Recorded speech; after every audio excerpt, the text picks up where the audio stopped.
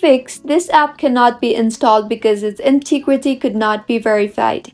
Hello everyone, I am Vishakha and welcome to our channel Create, Login and Delete. Let's get right into the tutorial. If your iPhone is showing this app cannot be installed because its integrity could not be verified, then follow these steps to fix it. Launch the Settings application on your device. Tap on Wi-Fi and make sure you are connected to a proper working internet connection. Also, tap on the info button beside the Wi-Fi you are connected to.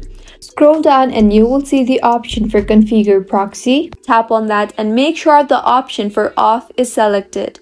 Go back to Settings and tap on Screen Time Now and then tap on Content and Privacy Restrictions. Firstly, make sure the toggle button for Content and Privacy is toggled on, and now tap on iTunes and App Store Purchases. Tap on the Installing Apps option and make sure the option for Allow is selected. Also, under Require Password, make sure the option for Don't Require is selected.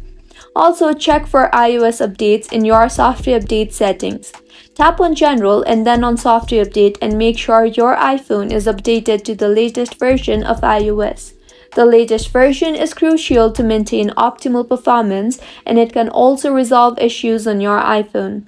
This might also occur due to less storage space on your iPhone, so make sure your iPhone has enough storage space for the apps to perform smoothly.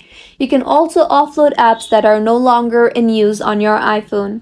Also, tap on Date and Time and make sure the toggle button for Set Automatically is toggled on. See if the issue was fixed or not. If not, tap on Your Name banner and then scroll down to the bottom and tap on Sign Out. Enter your Apple ID password and tap on Turn Off. Wait for a while and sign in again, and your issue should have been fixed by now. If you find this tutorial helpful, do subscribe to our channel. Thank you for staying with us until the end.